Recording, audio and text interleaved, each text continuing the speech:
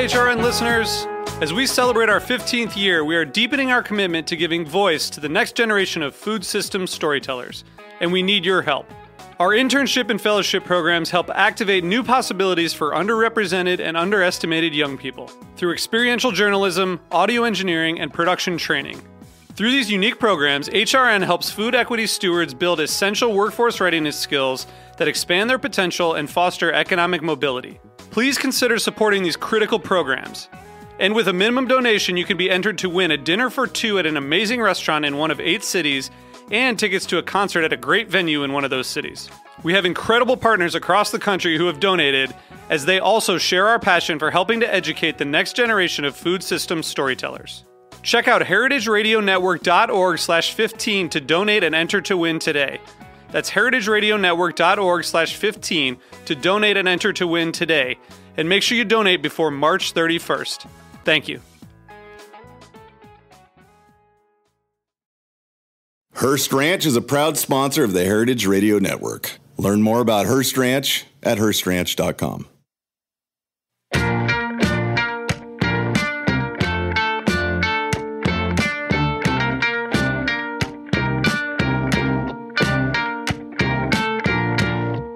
My name is Hannah Forden.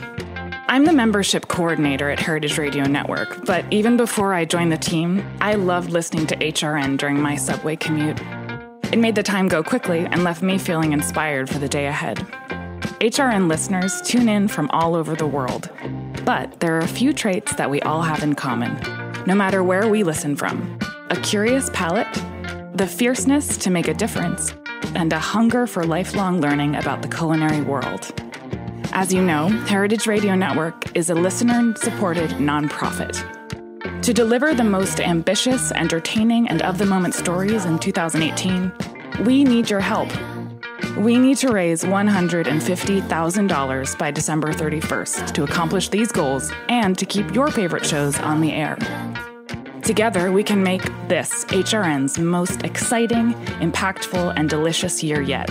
No matter how much you choose to give, you'll feel awesome next time you tune in, knowing that we wouldn't be here without you. Become a member by donating today. Join us at heritageradionetwork.org/donate, and you'll immediately start enjoying benefits such as VIP invitations to HRN events, where you will mix and mingle with your favorite hosts. Plus, we have great member swag.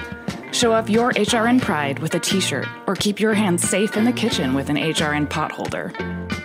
Memberships also make a perfect holiday gift for all the foodies in your life.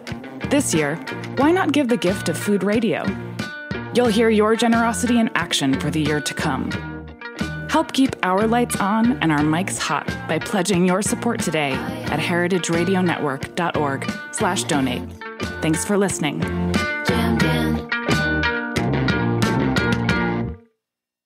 So you don't shun the devil with your rock and roll load. Knows that country music's gonna save your soul. The devil runs his groove in them rhythm and blues that sound. It's gonna get you some in the end. Welcome back to the Speakeasy. I'm Damon Bolte. My name is Souther Teague. Souther. Hey, buddy. What's up, man? Not much. You getting any further in your book, dude? Yeah, actually, I'm getting very far along. Just had a meeting with my editor last night, and they're pleased with the work that I'm submitting. There aren't a harsh amount of edits on what I'm turning in.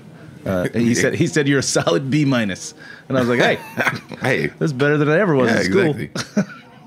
And you haven't broken down and gotten a computer yet, have you? Negative, sir. Still writing the entire book on my device, my iPhone. It's amazing. Yeah, it's really great. By the way, congratulations, Wine Enthusiast Mixologist of the Year. Thank you. Yeah, pretty big distinction to be awarded. Also, I feel like it's, obviously it's not just about what I do at Amore Margot, but that's how I feel in my life. That's all I do, right? Yeah. So it feels pretty. Yeah. It feels pretty special and impactful to be chosen from such a field of professionals when I feel like I'm just in a 240 square foot room. Like I feel like the other nominees, they see more guests at their bar in a day than I see in a week, right? But but it's a great distinction, and I'm really happy and hopeful that it'll shine some light on me in a way that will highlight what we're doing with the Coup tour and get some more charity going for Coup. Yeah, really looking forward to that. Yeah, it's going to be a good time. We're going to kick that off in January. So that just happened last Thursday. I guess they announced it. One of the cool parts for me is that the award ceremony is in January in Miami. So I'll get to dip out of the bitter cold here in New York and jump down to Miami for a few days and accept my distinction. Right? Yeah. What have you been up to this week? I went upstate with a bunch of other bartenders and went on a pheasant hunt. I saw that on your Instagram. You and Tiki Adam? Tiki Adam, Thomas Waugh, Phil Ward, Philip KC, Chef Philip KC. Yeah, did he cook that Chef pheasant? Galley from Prime Meats. We did not cook the pheasant yet. We had to dress them. Yeah, you gotta let we it did sit. that back here. You gotta let it sit for a minute. Yeah, but it was really fun, man.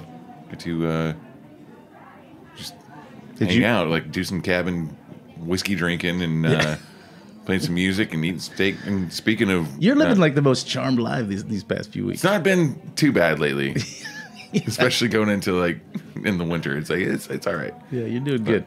But speaking of drinking whiskey, yeah, let's do some of that today. Yeah, let's do that. Why don't you introduce our guest, man? Yeah, so today in the studio we've got Jimmy Palumbo, and Bernie Lubbers is our main guest here from Heaven Hill. Welcome to the studio, guys. It's good to be here. Good to be here. Good to have you. Super excited to have you in the studio.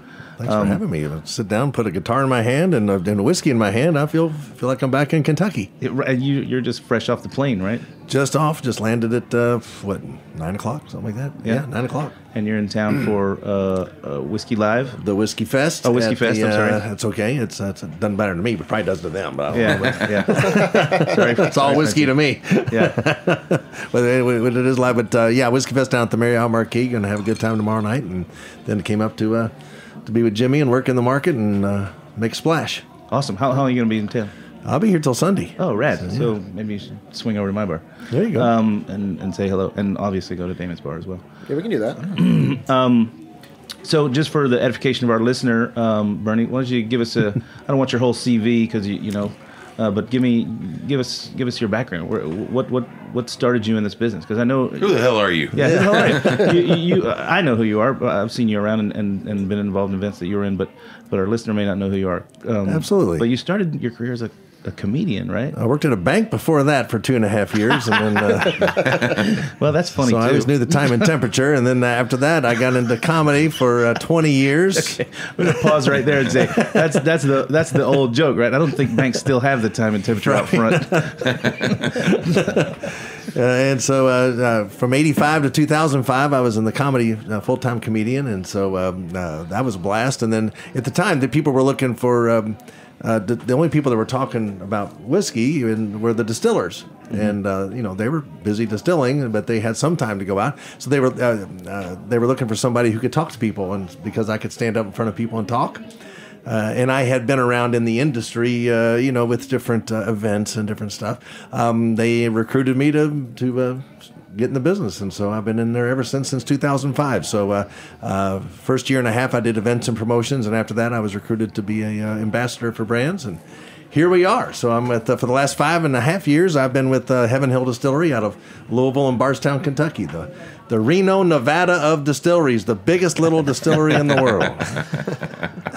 And during that time, though, you not only just kind of cruised around and made people laugh and feel comfortable and easy about whiskey, but you were awarded some pretty heavy distinctions yourself, right? Yeah, it was really fun. If you're going to win something, you're definitely not going to go out. If you set out to win something, you won't. Right. But if you just set out to do something in a different way, as a comedian, I looked at things different. And at the time, people had a PowerPoint presentation, and here's how we make whiskey. I'm like, and as an entertainer, I'm like, well, hell, I thought y'all made it. I thought y'all knew how to make it and made it well. Why am I looking at a PowerPoint of fermenters? And I figured you knew how to do this. Tell me something that, so I wrote tastings and trainings that were character different. to it. Yeah, and told stories. And I noticed that that's what the great distillers did. They talked about that, but they talked about their families, and they talked about the stories people wanted to hear. Right. So it's the color commentary. It's the give life to the story. And I wasn't from there, so that's when I kind of latched on to words on labels. So just like if you're a sommelier, you know how to read a wine label. You can tell me what varietal it's from, where it's from. You know where you can do the same thing with whiskey labels. You can tell who made it. You can tell how old it is. You can tell a lot of things about it just by reading the label. So I started doing that like 10 years ago. Nobody was talking about that 10 years ago. Sure. I latched on to Bottle and Bond and we helped bring that back into the forefront. And so if you look at things as what are these people interested in, just like you would in a comedy act. I can't do the same, or a music act. You got to make it entertaining, but you got to make it very educational in this business. Infotainment. That's exactly the reason why what we do. Why I started the show. Yeah, education and entertainment. But there's only so many times you can go to a seminar talking about bourbon and you hear the rundown of like New American Oak, 51% corn. Blah blah blah. The ABCs they were talking about. Yeah, exactly. Bring it alive. And that's why I like when I'm doing my tastings now. A lot of times, that's why Jimmy let me play his nice resonator guitar or whatever. I'm from Kentucky. We make good Kentucky whiskey. And we're also known for Kentucky music. Bill Monroe created bluegrass music. I'm a big Merle Travis fan. So Merle Travis from Kentucky, he kind of changed the way people play the guitar.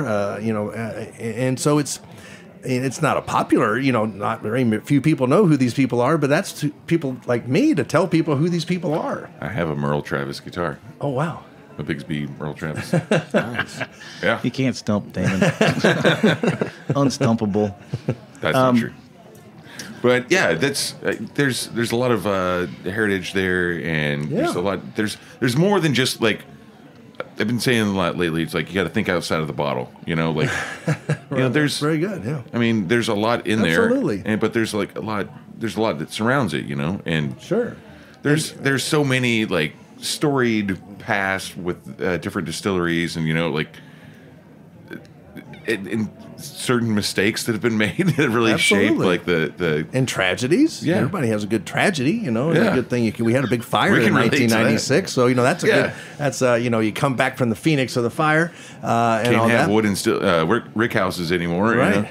So I mean it's got all that. It's got intrigue. It's got mystery. It's got and whiskey on top of it. Yeah, at the very end of the day, you got whiskey, right? Which is it always everything gets muddled when that gets into the mix. Cheers. Yeah, cheers to that whiskey. Cheers. We're drinking some whiskey right now. Jimmy, what are we drinking? This is the Evan Williams Single Barrel. It's the 2009. I was doing a little training session at our offices in Syosset. And I have a summer home there. Oh yeah.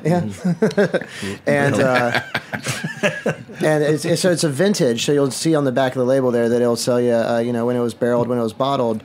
Bottled on January 30th, 2017. What, is that a special date? Yeah, that's my birthday. So I immediately just kind of took that. I was like, all right, well, this is my birthday bottle and mine. Yeah. Well, thanks for sharing it. I just pointed out before we got on the air to Bernie that at Amore Margot, my only bourbon whiskey is the Evan Williams Single Barrel. Only. That's impressive. I think that's a pretty. Parker Beam would be very proud of that. This was his baby, and it's a brand that's kind of gets lost. And it's one of those cool brands because not everybody knows about it. They should. It's a very award-winning, which means nothing until you win them, right? Nobody cares about awards until you win them. Yeah. But mixologist of the year. Who's that? Oh, it's me? Oh, then it's great. Hey, that's great. Cocktail bar of the year? What? Yeah, greatest thing ever. But this is one of the most approachable yet complex and great bourbons out there. I mean, it's just a great expression, and Parker loved single barrels. He loved ages around 8 to 12 years old, and this is it's priced to sell as well. You mentioned that it's a little bit unheard of. That's one of the. It's not one of the sort of front of mind reasons that I choose it as my again only bourbon, but it certainly is a reason that makes it interesting for me to continue to carry because. When people come in and they see it, it's a teaching opportunity. Sure. For me, and of course a learning opportunity for them. It gets lost because it's of the price. People don't take it seriously because of the price. Which is a common thing with that's with a lot of things. For sure. With a lot of things, yeah. Heaven Hill for sure. I was going to say that there's a lot of times where I want this to come across the right way. There are a lot of dive bars that I frequent, which are most of the bars that I frequent these days. But they have Evan Williams Black or Green label in their well is their like house bourbon, and I'm always psyched to see it because like I fucking love it, and if I want to do it, like if I want to buy a round of shots for my buddies, it's not going to kill you. It's not gonna hurt my pocket, you know. It's not. I'm gonna be totally psyched to drink it. And I was gonna ask, like, is that something that you've noticed as far as the expansion of the brand and like where it's being placed? I mean, I think maybe Jimmy, you might be a better one to ask about this, but you do know, like, I mean, we worked together in the past behind the bar. You do know each other, right? We were lucky enough to do like 2 shifts together before they split us up, put us on the other side. Yeah, they were. Well, that's smart management. That was absolutely right, the right thing to do. Way to go, Kruger. Yeah. But like a lot of our brands, we're family owned and we're family operated, and we're not chasing a number. And that's a big thing about difference between us and not that anybody else who has to. That's just what they have. They got to do that. Sure. We don't have to do that. So we're not chasing. We don't have to hit a certain bottle sales or else our stock price goes down. Right. So enough time has passed and you're established enough to sell things the way we want to sell them, and we don't have to. And so we're making a good profit. But a lot of people say, well, I want the $80, $90, I want the. I hear the unicorn things thrown around a lot. We want unicorns. I said, I don't want unicorns. I want mules and horses. That's what I want. No unicorns, right? Workhorses, something with a backbone, something that can. And we've got some load. of those. We got some allocated. We don't want a lot. We want everyday and good American bourbon and American whiskey should be shared with friends. That's Just right. like you say when you go to a dive bar, Absolutely. you buy around with your friends. It shouldn't kill you when you do that, Yeah. No matter what you got. So that's what we got. We got good whiskey, a good price. That's right. Well, as is always the case with the first segment of the show has flown by, so we're going to take a quick break and hear from our sponsors. We're going to come right back with Jimmy Palumbo and Bernie Lubbers, and Bernie's going to play his guitar with Damon. So Cool. hang on.